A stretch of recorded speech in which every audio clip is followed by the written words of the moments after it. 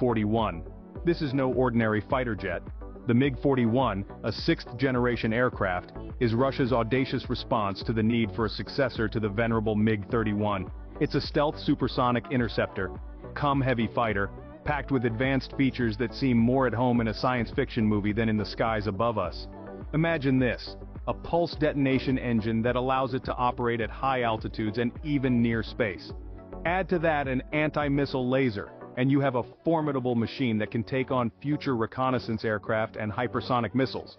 But Russia didn't stop there. The MiG-41 may also be equipped with an electromagnetic pulse gun, a weapon that can disable electronic systems, giving it a significant edge in the digital age of warfare. But the MiG-41 is more than just a collection of advanced features. It's a symbol of Russia's strategic efforts to compete with the US and China in the realm of next-generation aerial platforms.